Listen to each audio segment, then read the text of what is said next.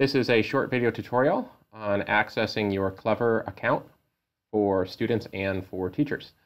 Your first step is going to be to open up your web browser, and then you should see in your extension bar the Clever Access Portal link. Please click that, and that will open up this page for the login for Clever. If it's your very first time logging in, you're going to see login, search for your school, type in Webster Groves, and you'll see all of the district building sites for Webster. You're going to click on your school, and that will bring up Webster Groves School District and the Clever logins. Now you're going to see login with Google, login with Clever, and then you're going to see district admin login, as well as the Clever badge login. What I would like you to do is click on login with Google. Once you have logged in using your Google credentials, for teachers, it's your Google email address and your Google password. For students, it is their login information for Google as well as their password. And it will then take teachers to their launching page. Students, it'll take them straight to their launching page as well.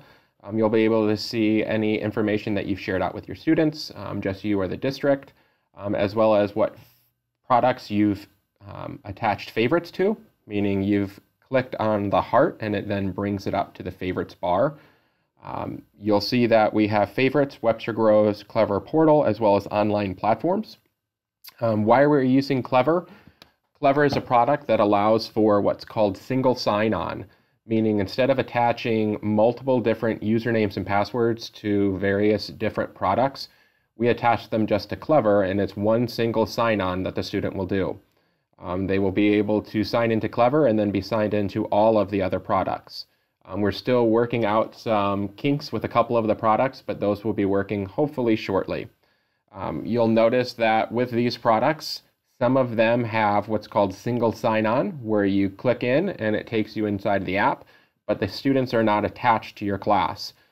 That is a different part of the product called single sign-on and rostering. The products that have rostering will attach all kids to your class. And if the product does not do rostering, all you have to do is reach out to me and I'll walk you through steps on attaching your kids to your class in the portal. More information will be coming soon. Thank you.